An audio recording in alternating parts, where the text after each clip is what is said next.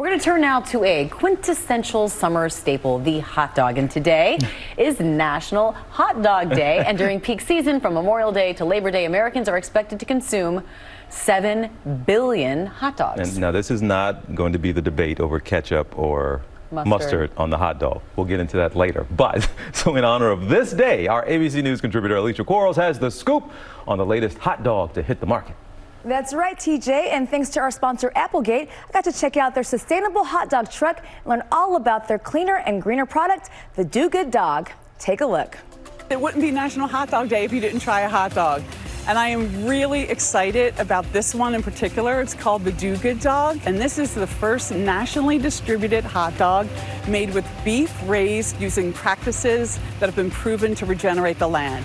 In fact, the cattle in our system has contributed to the regeneration of more than 260,000 acres of land in the United States, and we're really proud of that. Hence the name, the Do Good Dog. Yeah. All right, so this is Applegate's first regeneratively sourced product. Why pick a hot dog?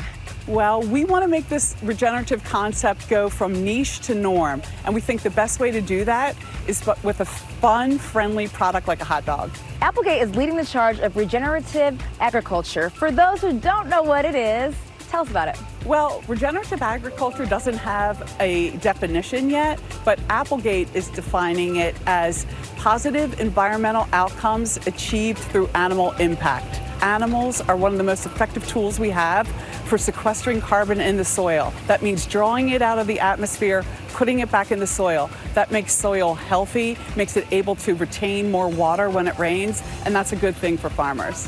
I think so many people are, becoming more aware of what they put in their bodies and in their food. So I guess, how has the industry really changed to reflect that? For a meat company like Applegate, we like to say it's not the cow, it's the how.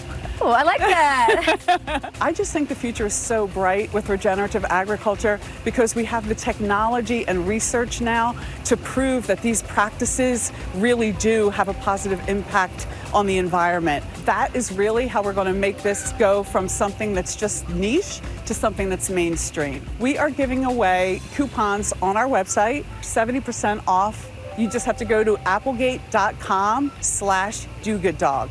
We're also upgrading hot dog carts across America. Right now they're using propane gas and we're converting them over to battery. That means zero emissions, zero pollution when they're in use. So any vendors out there that want to upgrade their carts, go to our website, applegate.com/dogooodcarts. I think it's time for us to try the hot dogs. Oh yeah, let's do it. Let's do it. Happy Hot Dog Day.